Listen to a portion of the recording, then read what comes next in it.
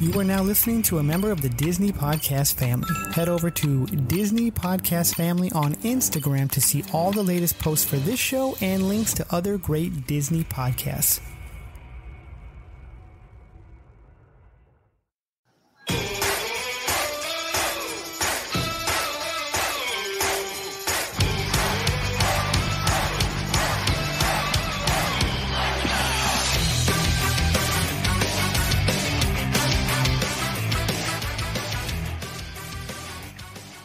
Hello, everyone, and welcome to another episode of UnDIZsputed. Today, we got three fun topics for you. We got Disney's Cookbook, the recipes for success or failure. We got Will It Be a Big Splash, the armchair imagineering of Tiana's Bayou Adventure, and we're going to be closing out the show with Oogie Boogie's Nightmare, talking about what we may see for the Halloween event.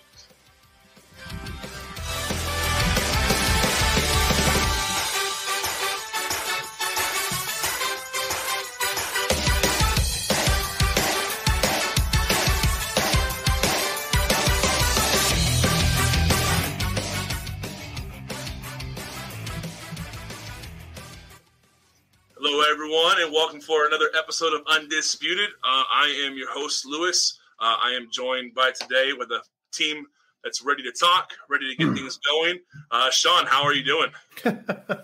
I'm great. How are you? That intro part is always the hardest. I'm just like, what do I am wonderful, my friend. Awesome. Kubrick, how are you doing tonight?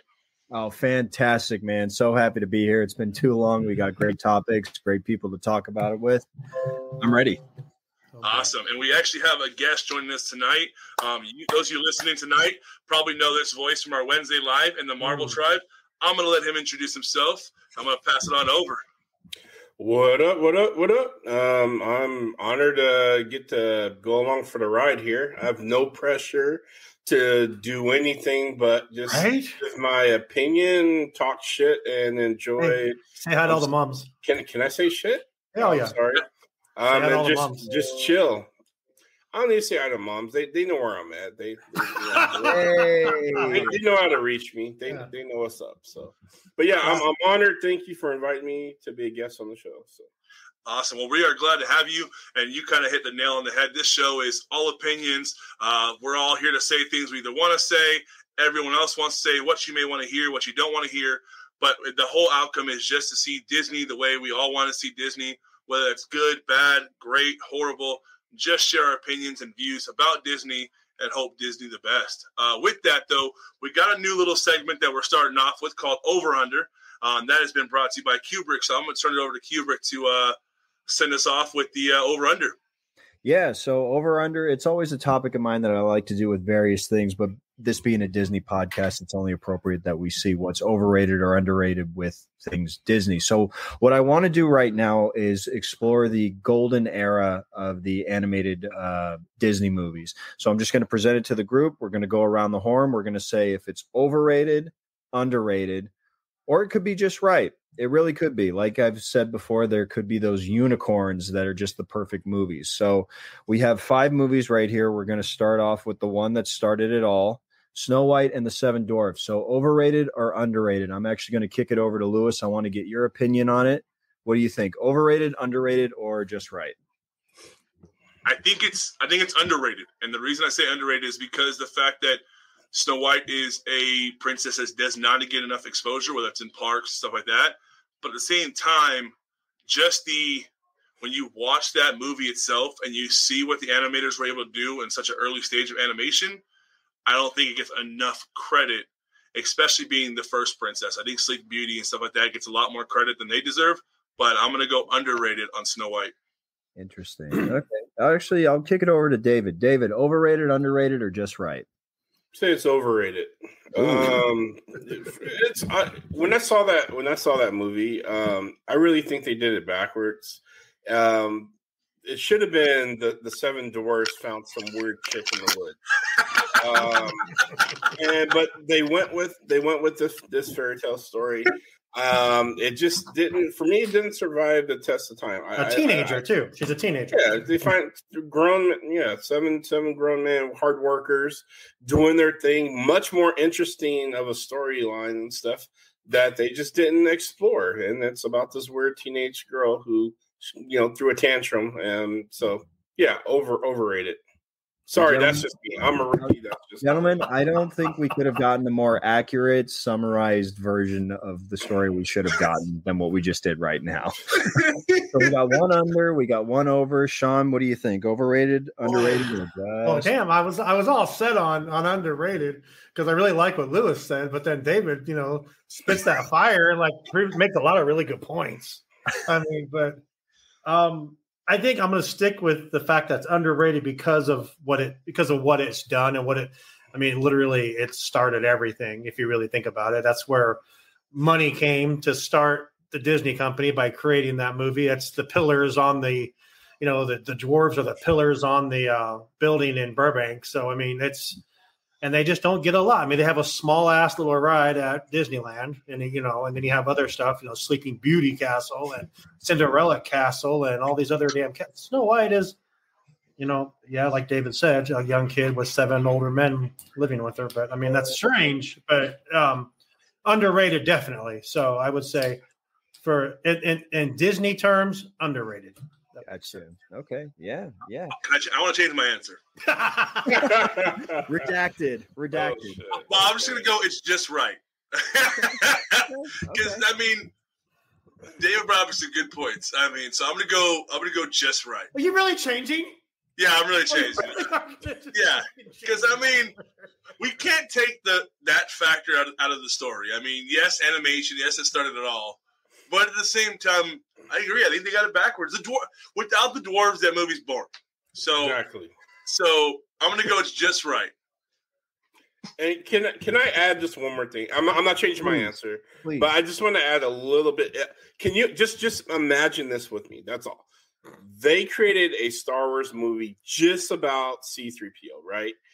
Knowing in the Star Wars universe, there's Darth Vader, there's the Luke Skywalkers, but it follows C-3PO, Mr. Polite android weirdo robot throughout the whole movie. They promote C-3PO toys. They do a C-3PO. And you're missing the ball. It's now this overrated thing because we want Darth Vader. We want Luke. We want Yoda. We want the jet.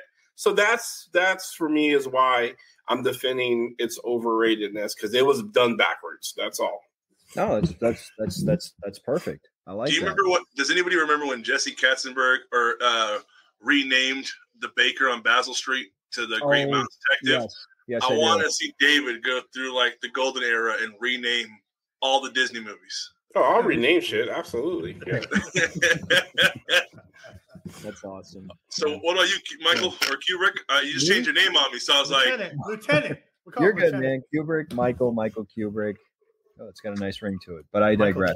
Personally, I think that the film itself is underrated. I think with what Lewis had said, the animation for what they had at the time, I think it still holds up.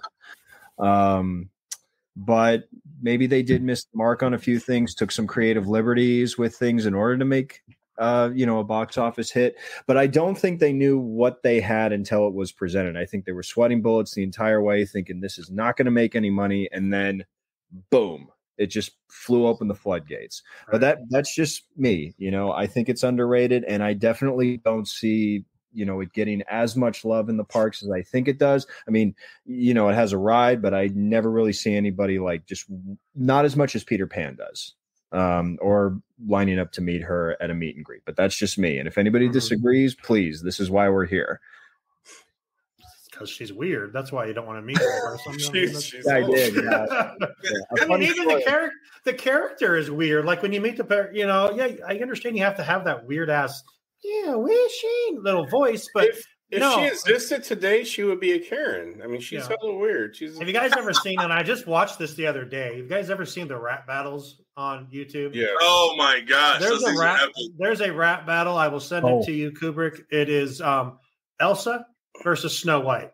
Oh shit! It's bad ass. And then that's just the start of all of these. And I think her name is Whitney Avalon, who created these. I just watched them over the weekend when I was here at work because I work really hard at work. And It just popped up on my YouTube as watch it, so I watched that, and then they had Katniss Everdeen versus Hermione, and it's just like all these different things. But I will send it. I'll put the link in the thing, but it's so good. The Elsa versus Snow White it's just the best. So sorry, I didn't mean to go off topic. No, it's okay. You're good. She kills with the line where she says, "You're just a princess. I'm a motherfucking queen." Right there sums it up. Yeah. It's so bad. I'm like, oh shit, and that's Awesome. And I'm not gonna lie, the Elsa character, she's kind of. I wish people could see the look on his face when he said that, folks. She just I will put that in the thing. He said she's definitely underrated. Yeah. All right. Oh, don't even get me started. David, that's David's favorite movie is Frozen. So that's. You can just see the enthusiasm on his face. That's a whole nother topic. Okay, we have 4 more of these. Let's go. Yeah. Well, I mean, we can even do a couple of them and save some for next time if y'all want, because I feel like we could just take up the whole hour by doing this, but I don't want to bogart the whole thing. The next one that I have is Pinocchio. Overrated or underrated? And I'm actually going to go in reverse this time. Sean, overrated. Underrated? Overrated. Oh, wow. He had that in the same I can't stand Pinocchio. I can't stand it. It's a dumb movie. It's weird. It's give me talk about weird. It's the whole idea of going to the island with it's just, I don't know. It's overrated. Everyone loves Pinocchio, and I'm like, I mean, that's just me. You talk about movies that have weird undertones, and that's a discussion we talk about. That movie has so many weird ass undertones. It basically talks about kidnapping, and and I just think it's overrated. And everyone is Pinocchio's great. Yes, Tinkerbell not Tinkerbell. No, I'm thinking Peter Pan. Sorry, the fairies in that. But Jiminy Cricket. I'm sorry, I was thinking Jiminy Cricket. Jiminy Cricket's kind of cool, but the whole story is just weird, man. No, it's overrated for me. David? All right. I think it's just right. And here's, I'm going to have weird takes tonight, so just forgive me. But I think what Disney created here, this was a soft gateway into watching creepy horror movies. This is the perfect setting for children. Because Pinocchio is a creepy doll. It is. It just the premise is, the fears we see today with Chucky, Annabelle, all that stuff, that's always existed in our recesses and stuff. But Disney did it just right to where that creepy factor doesn't overtake the movie, and it's played out with comedy and love and the story and all that stuff. So it's a gateway drug into horror. So the kids who watch it, they later in life become horror movie fans. Just call Pinocchio a gateway drug. Yes, they are the gateway to horror movies. They were my first gateway, my first introduction to creepy things in a realm, and then it just took my imagination off. So yeah, just right. It was just right. Nice entry. Yeah, I actually even sometimes forget how many creepy elements are in that movie because it is kind of sugar coated with all the he's trying to be a good boy. There's trying to let your conscience be your guide, and then if you drink a bunch of beer, you turn into a jackass. And put the lotion on, trying to be a good boy. Yeah, lotion on the skin. What about you, Lewis? I'm going to agree with David. I think it's just right, but I think it's just right because the storyline itself is absolutely just bonkers that they went with a storyline like that at all. But the characters they've created, Jiminy Cricket, Pinocchio, Honest John, Gideon, all of those guys, I mean, there's just the character development in there are characters, the voices just work with the characters. Those are characters that are going to really stand the test of time because they just have that perfect balance. So for character development and the way it looks, I think it's underrated. But storyline is where it's overrated, and that's why I'm sitting in the middle. I think the character development really saves that movie because the storyline, I mean, really, why is Geppetto in the ocean looking for Pinocchio? Like, it doesn't make sense. Like, you're just like, what happened? So storyline doesn't make sense, but character development, absolutely amazing. Yeah, it doesn't make sense. I mean, this is the story about a puppet who was wished to life. So yeah, and he's wood. He should have floated. And gets eaten by a whale. But that's the thing. That was Jaws before Jaws even was a thing. Again, with that whole movie thing and stuff. So it's the gateway. It was a gateway. All right. Gateway drug. Pinocchio's Definitely. gateway drug. That's the one takeaway from the segment. That's it. I think that's the name. I think that's the name of the show. Oh my god! Yeah. Well, last week it was Mickey Mouse Runs America. So I mean, we gotta have good titles for the show. Hell yeah, we do little taglines on that one. Let me see. For me, yeah, I'm gonna say just right actually, because I'm trying to think of ways where it's over, and they took a lot of creative liberties with the story. I mean, even just the character Pinocchio originally was not a likable character whatsoever, and I mean, it's like. It still isn't, yeah. But I mean, he killed Jiminy Cricket in the original story. Like he smashed. Oh shit! Really? So, yeah. It's a much darker story than what the movie even showed us too. And I mean, it's so associated with Disney too. I mean, you know, When You Wish Upon a Star is iconic and its own right, and we wouldn't have gotten that if it wasn't for this movie. You know, I may be a little biased because Honest John is my favorite Disney villain, but I think it is just right. And for its time, I think it did pretty well. All right, the next one. This one I'm actually really interested to hear everybody's opinion on. So Fantasia, overrated or underrated? David, one more time. Overrated. Oh. And I'm gonna actually, you know what? There's a lot that could have been done with this, and it formed a lot of different things. And I'll be honest, it really kind of really solidified that Mickey Mouse is a boss ass. So I'm gonna go just right. I take that back. It's just right. That's all. Okay. And you stand by that. I'll stand by that. Yeah. Okay. I think it's underrated personally. Because I know that Walt had bigger dreams for this. I heard that he actually wanted to implement smell in the movie theater somehow, like with the flower scene and everything. He had much bigger ideas for what it actually turned out to be. And when I was younger watching it, I'm like, what kind of movie am I watching here? Right. I wasn't mature enough to appreciate the different segments that they were trying to incorporate with this classical music. And I don't really talk about a drug. I mean, come on. Like I was sitting back and I was like, who put this shit in my apple juice, you know? Yeah, no doubt, what's going on here? But yeah, and I also don't think it is as recognized as other, you know, as the other movies that we've just already discussed. And I really don't see people mentioning it in their top 10 favorite Disney movies. Because in a way it is, but it also isn't because of the intellectual property. But I'll say underrated. Sean? What you got? I'm gonna say just right. I mean, it's a decent movie. It's okay. I mean, without it, there would be no Phantasmic. So that Phantasmic is like my favorite thing. So that's why I would say it's just right, because it was the gateway to Phantasmic, which is the coolest thing at Disneyland. Rest in peace, Murphy. But you know, it's all good. But yeah, it's just right. It's a good movie. It's not something like it's just not in my top 10. I'm not going to rush to watch it. It's weird as hell. I mean, you know, I agree with what you're saying. Like, why is this part of this? Why is this part of this? Why are there brooms dancing? What the hell? You know, but I guess storyline. There's no linear. No. But Pinocchio, there isn't either. Pinocchio sucks. So I mean, it is what it is. So you know, hey, he was hurt by that one.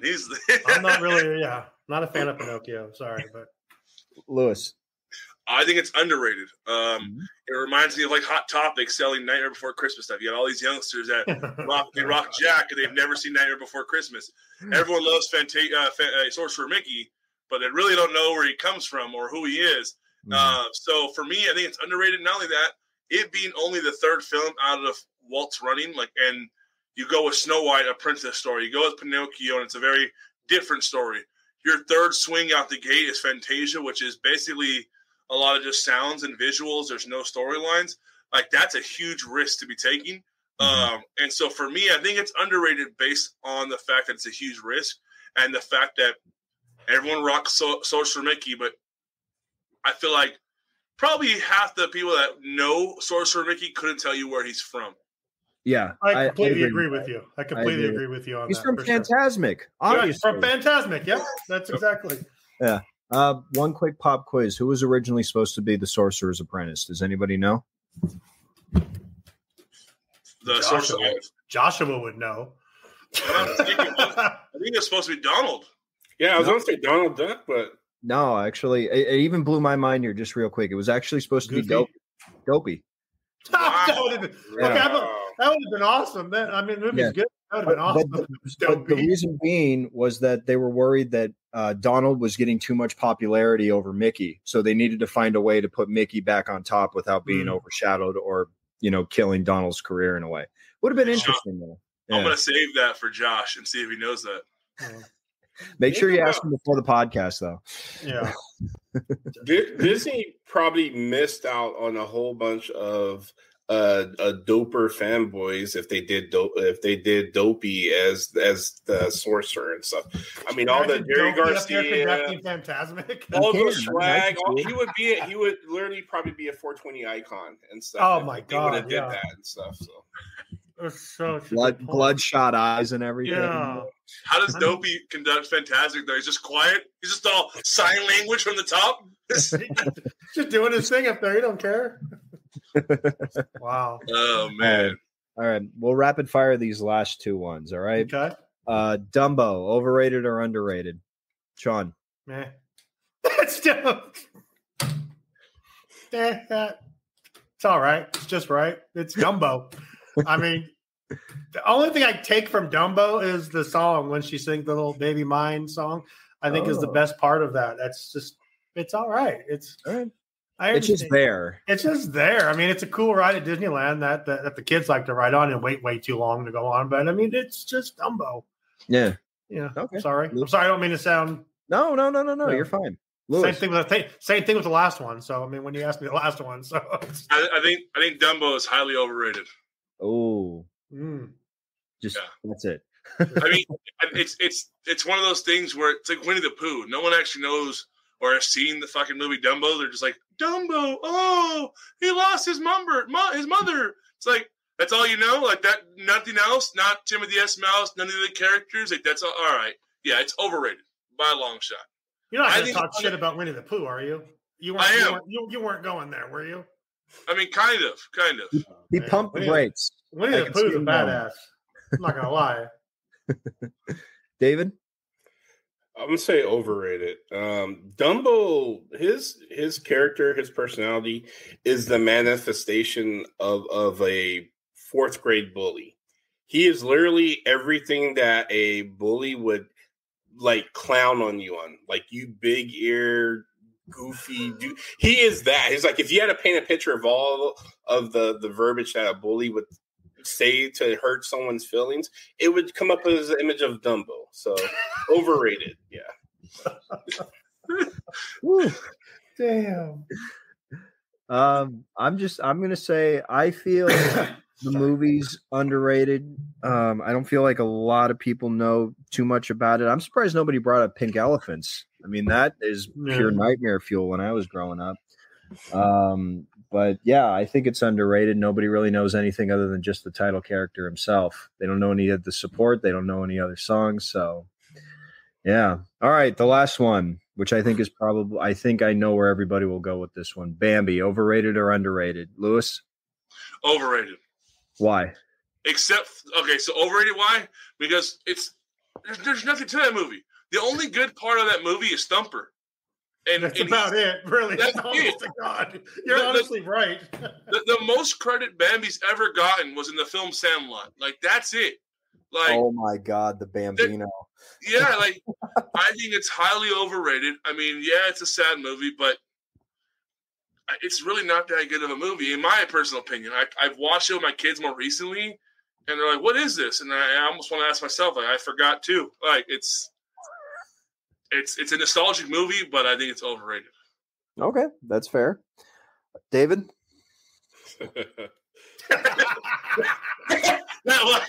Oh, okay. The movie should have been over the minute mom got shot. It's overrated. I agree with Lewis. There's nothing there. It's not like, I mean, Over the Hedge was everything I kind of wanted Bambi to be. A kind of revenge of the animals movie. I didn't get that.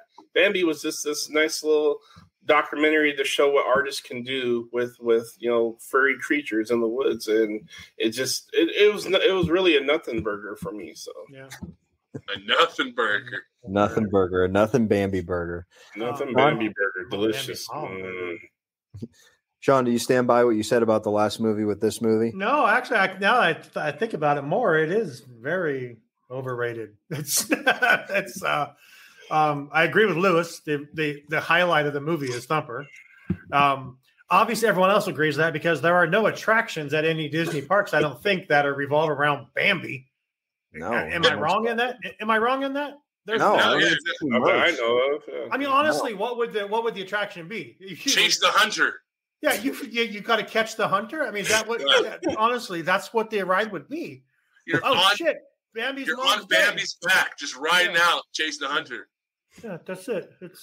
It's overrated, and like I mean, there's the Bambi attraction though at Disneyland. What? You know the shooting range in Frontierland? Oh my God.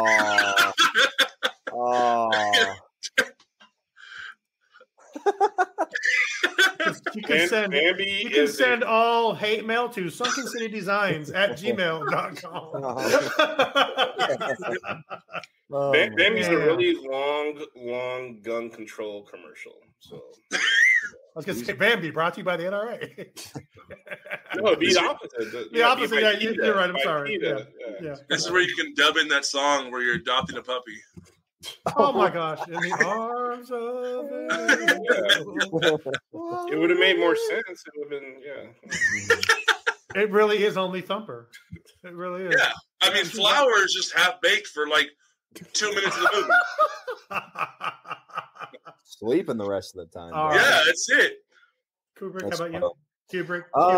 Yeah, I think it can. Yeah, I could see the case being overrated. I mean, I haven't seen that movie in years. I agree. I haven't either. You know, I enjoyed it when I was a kid, but there wasn't really a whole lot of takeaway to it. It was pretty much just a nature documentary. That was it.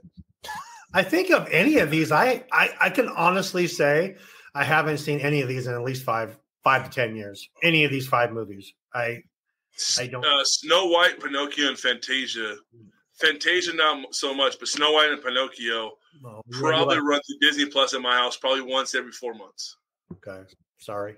Solid rotation there. I'm sorry. All right, gentlemen, that was it. That was overrated or underrated. Thank you for humoring me through that. I really appreciate it. Try to get something better for us next time. That was better. That was great. Yeah, that was solid. We learned that. What did David say? Bambi's the. What did you say? What? Dumbo's? Who's the 420? Dopey and Fantasia. Dopey and Fantasia would be the 420's nightmare. I mean, the Doper Boys. The Doper Boys. Doper Boys. All righty. So let's get into our first topic: Disney's Cookbook. So a little bit about what sparked this was obviously the release of Little Mermaid, and there's I'm going to say there's 3 different fan bases, and just hear me out for a second. There's the fan bases that are for this movie, no matter what Disney did or didn't do, they're excited for it. Mm-hmm. There's the complete opposite fan base that saw everything Disney did, whether that's the music, the character development, the storyline, whatever it is, the budgets, all those pieces that just were against it as soon as they said it was releasing 2.5 years ago. Yep. Then there's the party, and I would like to assume that that's all of us here, where we want to see it be the best, but we want to see Disney hold themselves to the highest standard of whatever that may be. So for me, I have not seen it yet, so I can't critique anything outside the trailers. There are things that I don't like about the movie, but there are things I don't like about this movie in all the live action movies. One, I think we've shared it here a couple times. I don't like the cookie cutter approach that they do, where it's just a carbon copy of the movie. But I want to get your guys' feedback, not necessarily just on The Little Mermaid, but what are ingredients that Disney's using these days that we feel are working or not working for them, but also what are some things that you feel are not working that are until working? David, you shared something earlier today that I hope we could touch on, because I think there's a lot of things working that the average fans don't see. But I want to get your guys' views on what's working for Disney right now and what's not working for them that used to work for them. And I'll leave it open to whoever wants to start. Well, I think one thing that's working is exactly the opposite of what you said you don't like, which is very true. I mean, live actions are a thing of Disney. They're not going to go away because this is why right here. That movie's made a couple $100 million in 2 weeks. Yep. Because it's out there, because it's known, it's something that you're familiar with. I mean, they're doing a Toy Story 5 that's actually been confirmed because people are comfortable with it and they want to see it. That's why you have all the IPs in the park, because this is what people are. So it goes against what you're saying, Lewis, but I think that's one thing that Disney's doing that is absolutely, from a business aspect, it's brilliant. And we touched on this last week a little bit, that I can't remember what we talked about, but I kind of got teed off because you'd said that you want things changed, but then you don't like the way that they don't like the way things are changed. People go with what they're comfortable with, if that makes sense. Yeah, no, that's human nature. I thought The Little Mermaid was really good. The new movie was really good. I definitely have criticisms of it. It wasn't the same criticisms that were the conversation for the past 2 years. That wasn't even an issue for me watching this movie. I had more issues with what they did with some of the characters than what color they were or what race the seven sisters were. Let's be real. That's what everyone wanted to focus on. I know we didn't want to touch on it and get that much into it, but you have to kind of to talk about that because that's what everyone's freaking problem was. When I started Walt's Apartment Podcast, they had just announced that Halle Bailey was going to be Ariel. And like for the first few months, all we talked about was people bitching and complaining that that's not their Ariel. It's not going to be their Ariel. How can you do that to Ariel? How can you change a fictional character to something? That's easy. It makes no sense to me that when and I said this on our live, people are bitching and whining, not my Ariel, no one's an Ariel because it's a fake thing, but that's completely off what you're getting at. But to answer your question quickly, the biggest thing they're doing to help themselves right now is giving you what you already know. When they give you something new, you're like, what the hell is this? Elemental looks good to me, but I've never seen that before. Coco, when I first saw the preview for Coco, I'm like, what the hell is this? And then when I watch Coco, it's probably one of my top 5 favorite movies. Coco is amazing. It's such a good movie. But it's hard to go away from what works. I mean, why do you think the parks have the same thing in all of them? If you go to all different parks, they have the same rides. There was 3 Splash Mountains. Now there's only 1. Yes, we understand that. There's Thunder Mountain in pretty much every park. There's a Haunted Mansion in every park. Why? Because it works, and that's what they're pulling out of their cookbook to make it work and make you come back and want to eat more of it, which is familiarity is the key to success for Disney. That's my opinion. And you mentioned that I shared, and yes, I'm all. But would you say that, like, for instance, how many of us here have seen Cruella? I have. Right? Yep. Cruella was a beautiful movie, in my opinion. I think it was well done. It took something we knew and completely curveballed it up. Right. I think these live actions, if they were to do something like that, a lot of people don't like Lion King because it's literally scene for scene the same movie. Again, I have not seen Little Mermaid, so I can't. For me, a lot of people won't like it for that reason because it's pretty much a scene for scene with the few additions.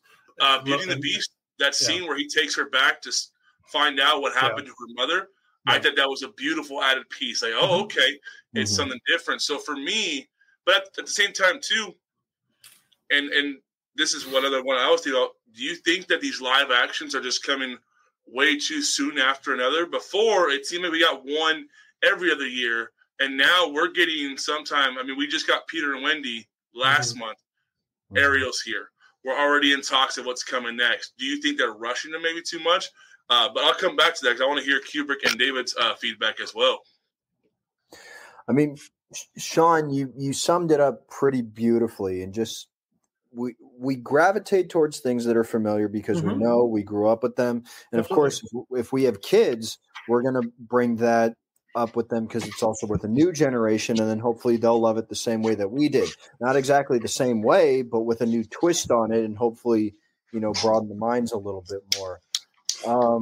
But again, I haven't seen The Little Mermaid. I just haven't seen it just because I haven't been to the movie since my daughter was born. But I'm not really over the hill to see it, though, just because of the rehashings of these live actions. I feel like Disney's relying on it too much. Yes, it's a brilliant business standpoint and everything, but it's also like we're kind of stuck in this purgatory of fans where we gravitate towards something familiar, but then if we're shown something new, we're going to hold it up against what we already know and love, and we may not be fair to it because it's not what we grew up with, so we won't accept it as it is. I do want to see The Little Mermaid. I'm just not breaking down the door to see it just because of the live action thing. I feel like it's been done to death, and they're beating that dead money horse with a stick, but it's still. Are you a fan of the original? Yeah, no, totally. Are you, Lewis? Me? Yeah. Stump them. Well, I'm a huge fan of like secondary characters. So because of Flounder, Sebastian, Scuttle, like I am. I'm not the biggest like main character type of fan, but I enjoy it. I have not went out to see it because Sean, David, you guys know, and I'm sure Kubrick knows, the closest movie theater to me is an hour away. So it's like a 5-hour event to go see a movie. That's the only reason why I haven't went and seen it. But I'm not the biggest fan of the original just because it's the same princess blueprint. I'm going to make a guess right now. We can mark this down, whatever. When you guys both do watch it, I will say Lewis will hate it. That's just my opinion.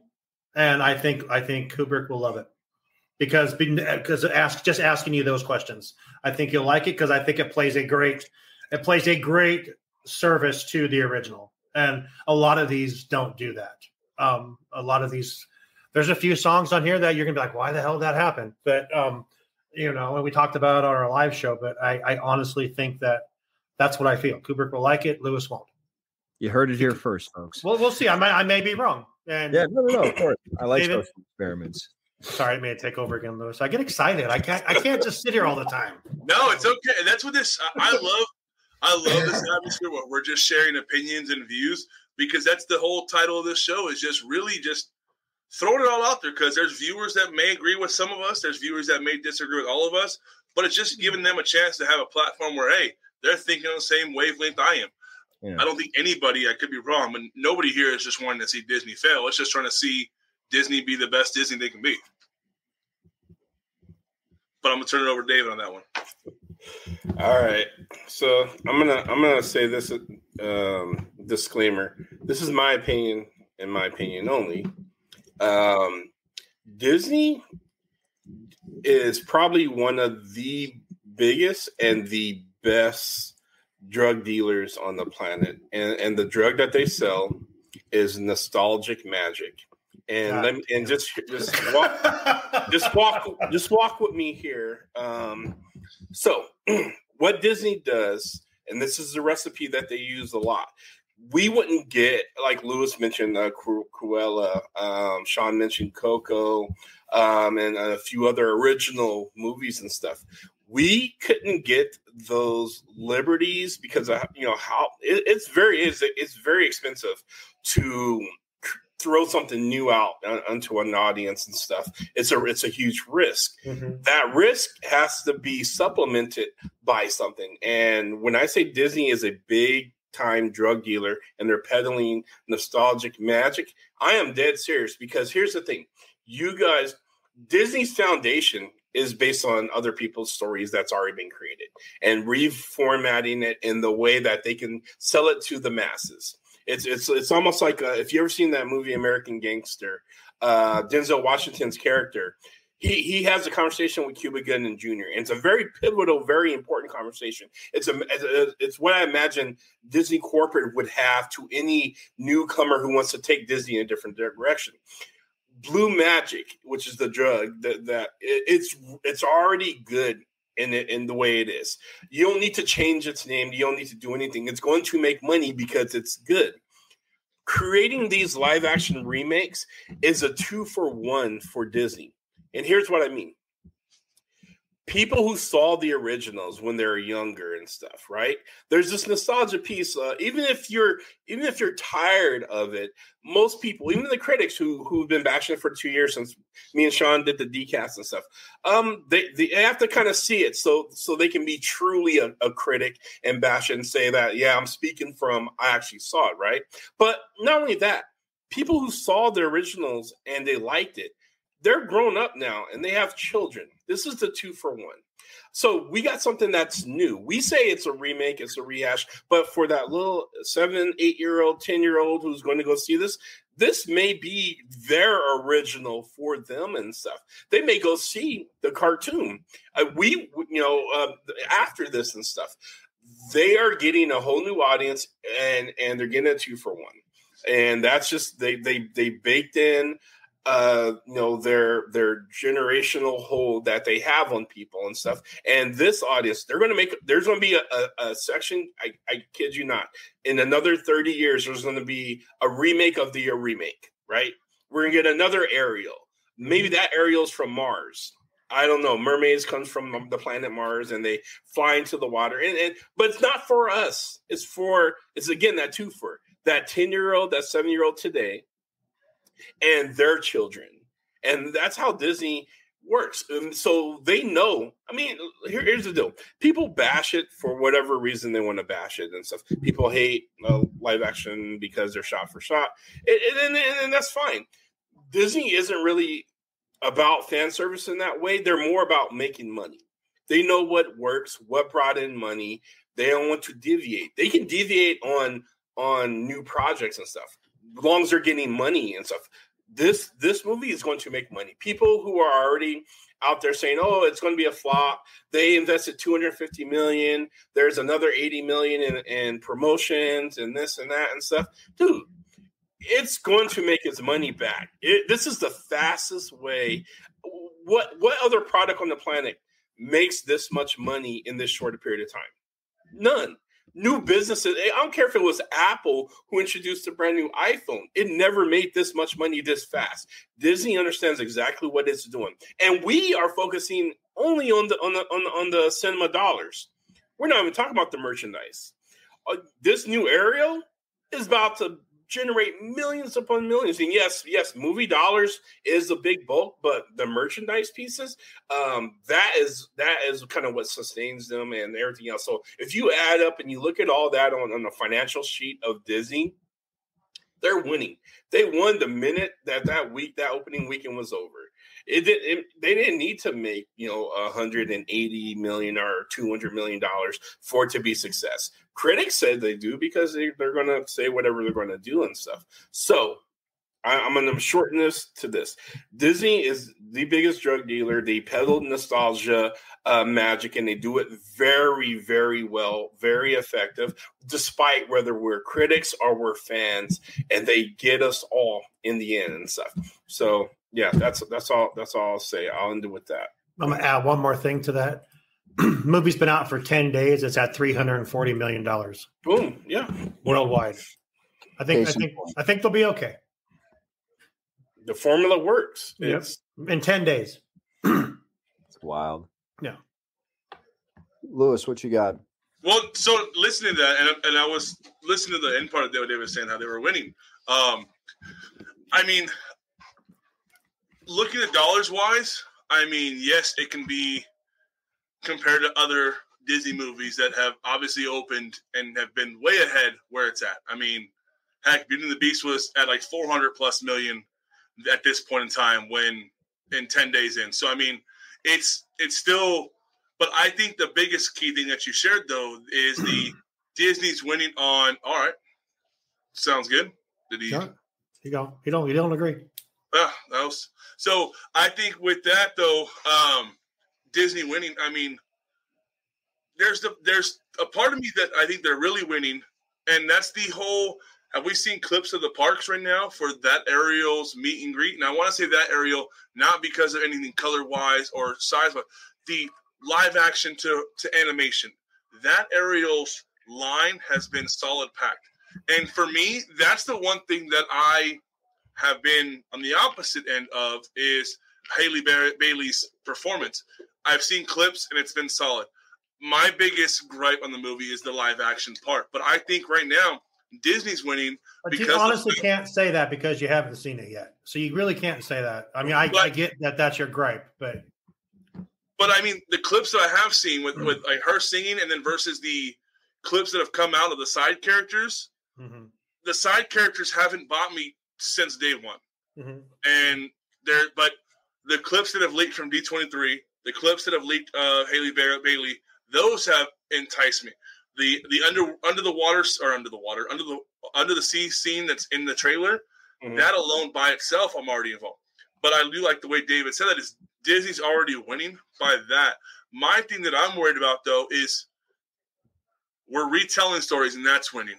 But you look at the new stories, we mentioned Elemental. Not many people are excited to see that. Strange World, not a lot of people were excited to see that. And those are the animation side, which at one point was the golden road for Disney. You can put an animation out and it's hitting. But when will we see something like another Frozen? Not necessarily another Frozen itself, but a story that just hits with all audience. I feel like Strange World, Turning Red, a lot of people like it, a lot of people didn't like it. But it, for me, was a lackluster story. So at what point does Disney look at, hey, our remakes are doing okay or excellent depending on what market you're looking at, but at what point do the ingredients for animation movies get back to that level? Because I'll be honest, I feel like the last handful of animations that come out, they've been forgettable. But I've watched some of the Paramount or DreamWorks films, and I'm watching those time after time again because they're comedy and good. But the Disney ones recently, the animation ones, have been really hit and miss, and more misses than hits. And you're answering your own question right there of why they keep doing live actions of the same things that they've already done before. Because you're saying that you're not liking what's going to come up with new, so they're not going to be like, okay, we're going to listen to what Lewis is saying, but if we go back to the well, if we give you another Frozen, you goddamn well know all those kids are going to be there in their Elsa dresses, and Andy will be there in his Elsa dress, wanting to do big things, and I get what you're saying, and you're this is what you kind of did last week when we talked too. Like you talked about this, you don't like the new stuff, so you're feeding into the fact that that's why they keep doing, like David said, going back to the well to make sure that they can make money off something. But it's not a bad thing that you're saying or that you're doing. So but at the same, if your mom made amazing meatloaf, right, for countless years, and now it's not amazing no more, like what ingredient has been changed while the animation's not working?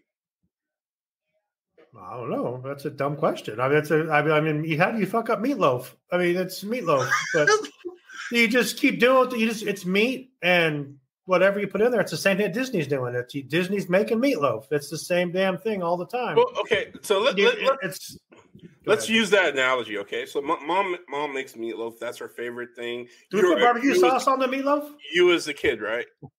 No, barbecue? What? I put barbecue sauce. I don't do ketchup. All right, I'll go. What? Wait, that's a whole other. Oh, wait, okay. All right. Let's go back to the meatloaf thing real quick. Now I'm hungry. Thanks. So meatloaf is mom's golden original, right? It's the go-to thing, right? But mom wants to expand your palate. She wants you to try some new different things. So during the week, she tries some different. She's going to try to make some Chinese food. She's going to make tacos. She's going to try different things.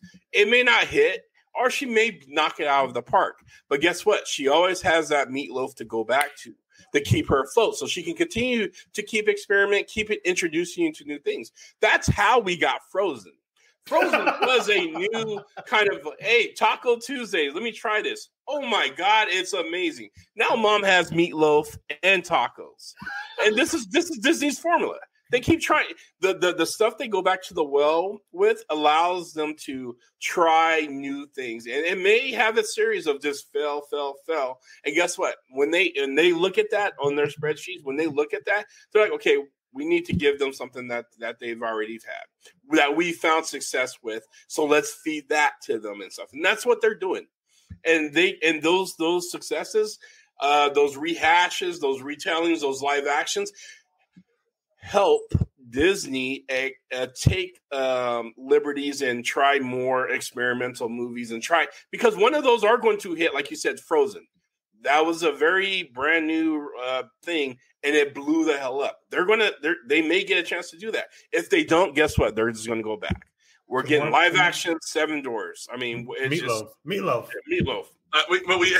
It's funny you mentioned Seven Dwarfs because that's another live action that's in the works. Yep.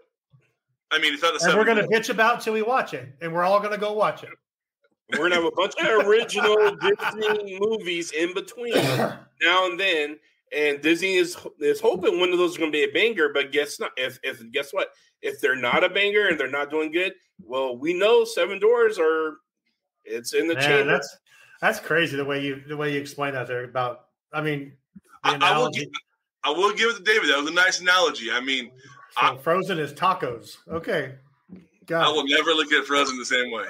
Taco Tuesday. Taco Tuesday, yes. Frozen. Kids loved it. So what's Meatloaf? Would that be like Beauty and the Beast and Little Mermaid? No, Meatloaf is just kind of the remake. It's the formula. It's the rehashing. And so they can experiment new things. And we discover a new Taco Tuesday. So what happens with live action Frozen? That's coming. I guarantee you that's coming. I bet. What is it? Meatloaf or tacos? Then you're like totally confused. Well, okay, so now Mom has two things. Mom has meatloaf. Mom has tacos. I mean, that's all. That's really all Disney. Disney has a bunch of go-to hearty menu things that feeds our appetite. Whether we want it or not, we know it's reliable. We know it's dependable. We know what it's about. It's that hearty meal that Disney has. Then they have a whole menu of those hearty meals from us that they built over the years. That's fair enough. See, and I agree with everything you said. My thing is you go back 10 years ago. Remember when, like, say, Pirates of the Caribbean was in theaters? You had Cars in theaters. You had Marvel doing something. You had Disney firing on all cylinders. Like, Cars was a banger. Pirates was a banger. Marvel was banging. Like, they were all like, Disney was just, and right now, it's almost like they have a deck of cards. Like, all right, who are we playing and how is this going to work? And so for me, it just feels like something that's in the ingredients book has shifted because it was at one point, Disney was putting out films that, and you were going to the box office every week because I want to see that. I want to see that. And now we're getting movies that are coming out and we're sitting there like Sean mentioned Elemental. It's like, yeah, that looks good, but okay. Like there's no drive for that. The live actions are getting people interested because you have the two parties. They either really want to love it, they really want to hate it. But even you got Marvel and Star Wars fans, and I'm saving that for a special Undisputed episode. But something has changed in Disney where we're not fired on all cylinders like that no more. I agree. And I agree. That scares me. I agree 100%. Disney had an era where it was, back to your meatloaf, was Gordon Ramsay. They were just killing it. They were top chef, everything else. And then now Gordon Ramsay is put out the pasture. And now we're in this kind of, we have to recycle some menu stuff. Oh, going back to Kitchen, like Hell's Kitchen Tokyo and Hell's Kitchen that. And Hell's Kitchen that. Yeah. Everything was fire. The menu was fire. Everything they were putting out. Everything they were serving. Going back to Mom's Meatloaf. Then they tried Hell's Kitchen with kids, and it didn't work. So, like, we got to go back to regular Gordon Ramsay. So, you know what? Though the Mom's Meatloaf analogy still works in that too, because my mom always tells me you're gonna miss my cooking when I'm gone. And I think right now we're missing Disney's cooking. Now that I don't want to say it's gone, but it's just been misplaced. Yeah, all I'm thinking about right now is the line from Wedding Crashers when Will Ferrell's in his basement yelling for his mom to fix him some meatloaf. That's all. I can't get that out of my head right now. Mom, meatloaf! Meatloaf now! No! I never know where she is. Wait, did we ever see meatloaf? Did we see his mom in that? No, we never did. No, we never did see his mom. Just him yelling at her. No, I'm sorry. She was in the beginning of it when he first walked in because she called him up. Oh, yeah. And then she's like, "Mom, meatloaf." Stop. All I can think of is the viewers listening to this. The ringer, like, when the fuck did we get ice cream? Like, when the fuck did we get about meatloaf? Oh my god, that's the best line in that movie. If you missed a spot in this podcast and you come back, you're like, meatloaf? What the hell? Yes. that line in the Ringer. Where the fuck do we get ice cream? That was That was amazing. Yes.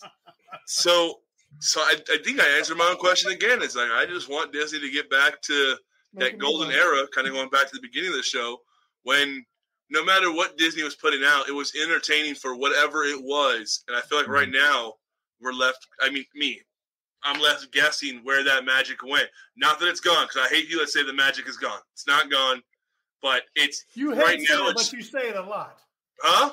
You hate saying it, but you say it a lot. And I I love don't say the magic is gone. I don't think he said the magic is gone. It's going away. You say it's diminishing, or it's like he doesn't say it's gone. It may dwindle. It's never gone. Never gone. It's Disney, baby. I'm not paycheck. I'm not paycheck. I love you, Disney. Oh man. So we're just about at our hour marker. So I'm going to switch it up a little bit. Will it be a big splash? We're gonna tell that real quick about a fire round. So what I'm going to ask each of you is, what is a cool thing that you would like to see in the new Tiana's Bayou Adventure ride that will make that ride just, I think David uses this analogy a lot, the chef's kiss for that ride. What do you think would be that, like, they did that, I'm in, let's go. Just because we're running out of time a little bit, so I want to go a quick round. I'll start with Michael. What's that chef's kiss for you? If they did that to that attraction, that you'd be like, you know what? I'm signing off. I'm ready to go.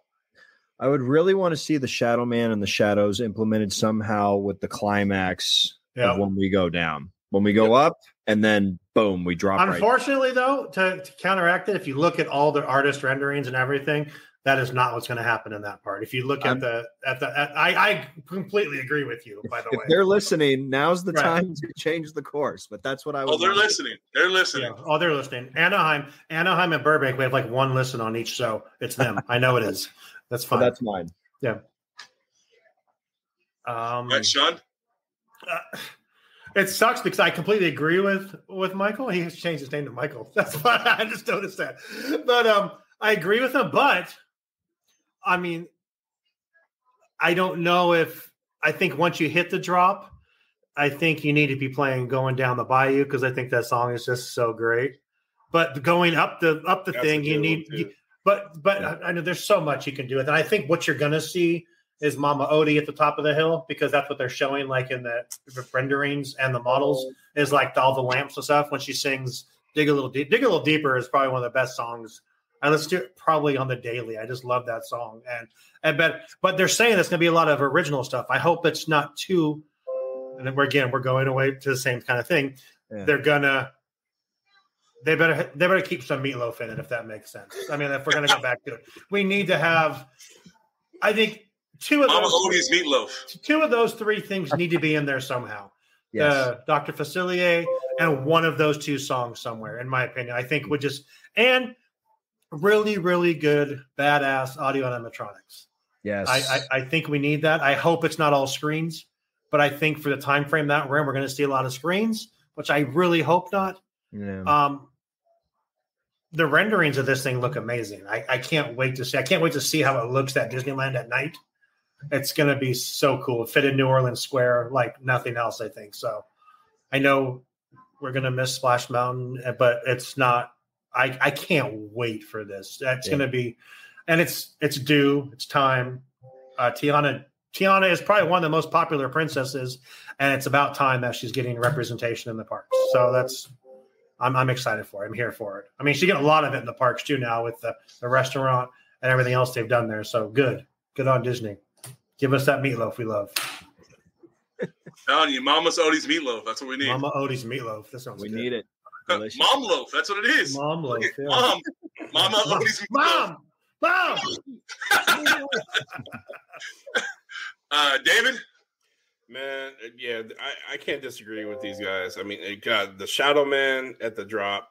The music choice to Sean was, I mean, only thing I could add, I mean, all these are, for me, is like Chef Kiss. The only thing I can add is just maybe an animatronic Dr. Facilier. Oh, God. And, during that drop ride and stuff, playing, Friends on the Other Side. Put him in the 2 drop, where you have the 2 drops where you get really wet. Put him in there, where it's dark. I think something, the Friends on the Other Side, the Shadow Man, that element and stuff. I would die for that. That would be amazing. Now, just a question. I've seen. Don't kill me. I've seen probably that movie 4 times. Not a lot. Like I've seen other movies. He's dead, right? And so is Ray. Yeah. So is Ray, correct? Yeah, he's taken to the other side. So okay, but Ray is as well, right? Yeah. Is okay. Yeah. So I wouldn't mind seeing Ray as well. I didn't mean to cut back in there. Sorry, but it's a good movie. I'd say it's a good movie. That's gonna be fun.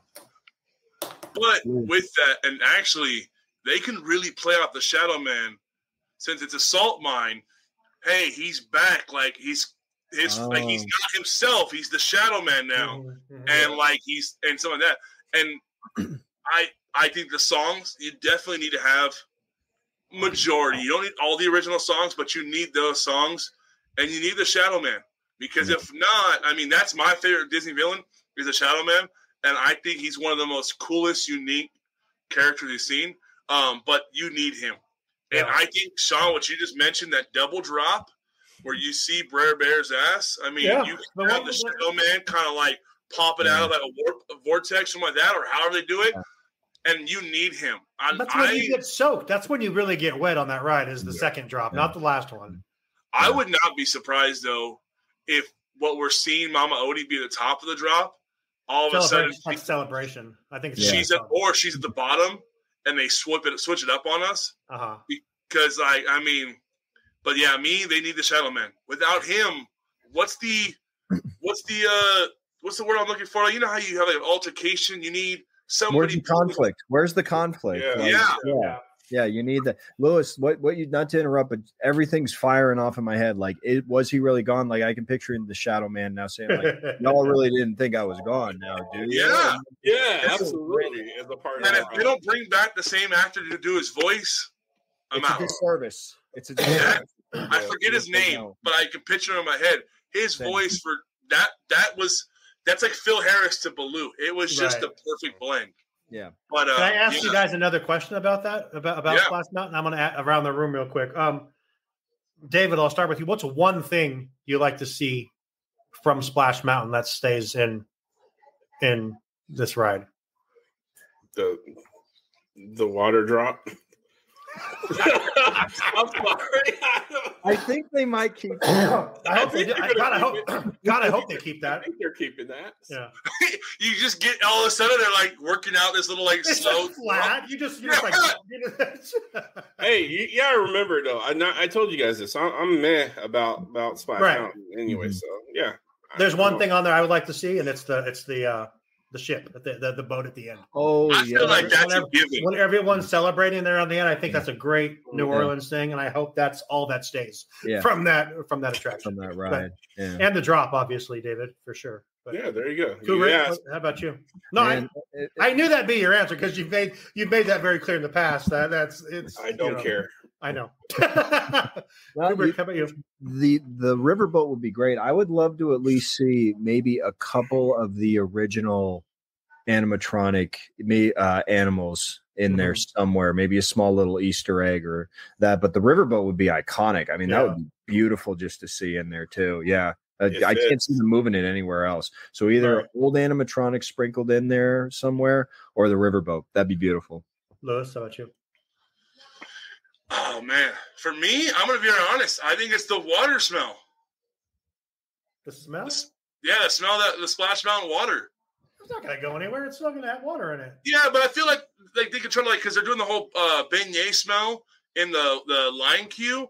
I feel like they're going to try to dress up that water smell to really give like the salt mine vibe. So I hope that it's because there's not a whole lot from Splash Mountain. I mean, if I'm being real honest, what I would like to see, you keep the tree stump at the top of the hill. But we know that's already gone because we're sitting in Florida. But I think because there's not much on that ride that's like show ready to save. I mean, as much as I love that ride, it's not what it used to be. It had to go, man, and it was failing at the end. Yeah, it's time. And honestly, Princess and the Frog is, if I had to pick an IP to base it off of, Princess and the Frog is like top 5. Oh, absolutely. Possibly even top 3. I'm being biased on Robin Hood and Jungle Books. I absolutely love those movies, and they would fit clearly. But if you're going to do something, I think Princess and the Frog it makes sense. except for there's no hills in the bayou except for that one hill. Okay, But Super Hill, yeah. Okay, yeah, I Joey. mean, overall though, Thanks, Joey. I just hope. I mean, it would if they're going to keep the logs, maybe the logs. That'd be interesting Yeah, because I'm curious. I mean, concept art says it's still going to be logs, but it still looks like logs. Yeah. yeah. I think fireflies, all that New Orleans stuff. It's going to be so cool. It's gonna be yeah. beautiful. Oh, yeah. It's gonna be gorgeous. Yeah. And everyone has said that you can't do this in a year. You can't do this in a year. They did Guardians of the Galaxy. Yeah. Mission Breakout in 6 months. Yeah. So I know they can. And I've heard rumors that Tony Baxter is part of it behind the scenes, helping still. So Okay. Who um, knows?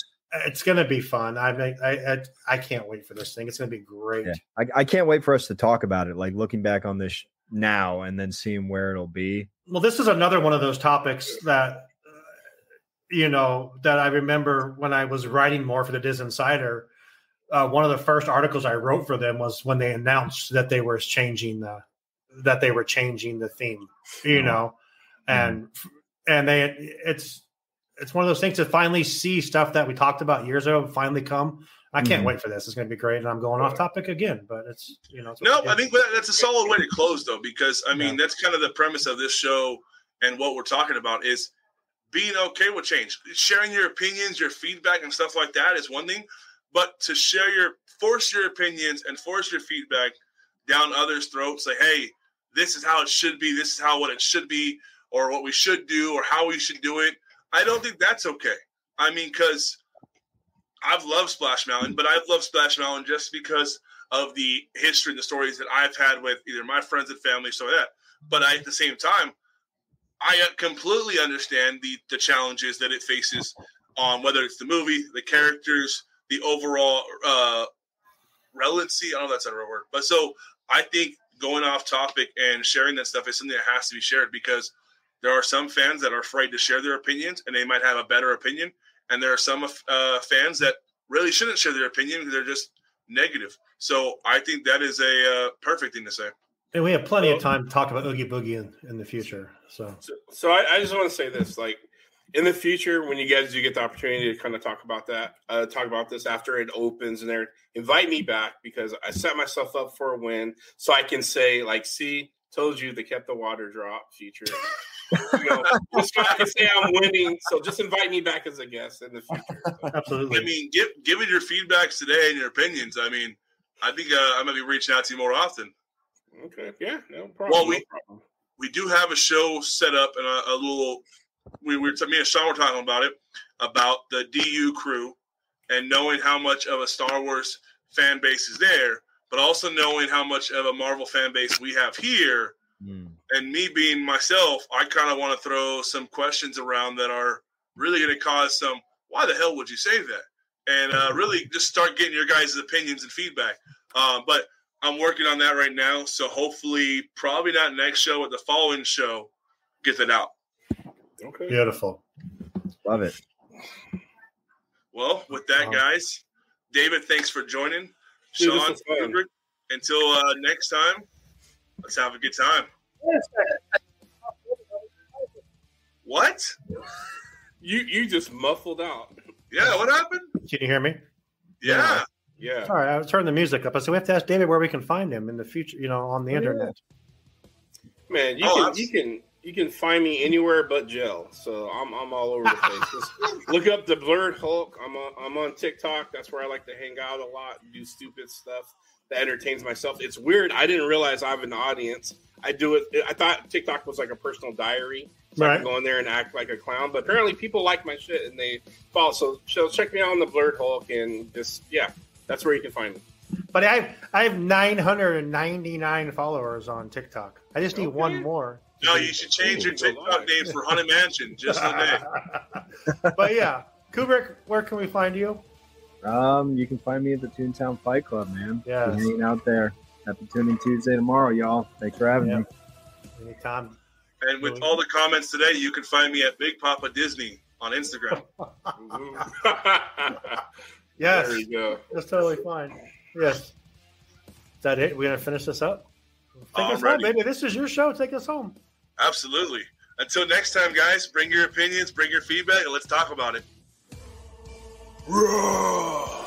Sorry, I had to do that. You gotta do that at least once in your life, right? See, this is the stuff we need to have, like the video playing, like so people can see the video.